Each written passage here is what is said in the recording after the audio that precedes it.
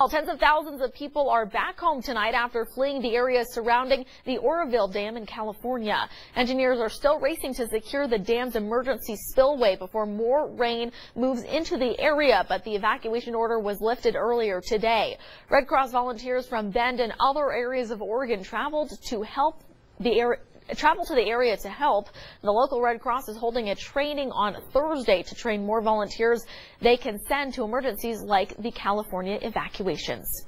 And if you're interested, it's from noon to 5 p.m. this Thursday, February 16th at the Service Master Training Room on American Loop in Bend. It's free and you don't need to register. You can just show up. They'll cover what it means to be deployed to disaster areas and train you on psychological first aid.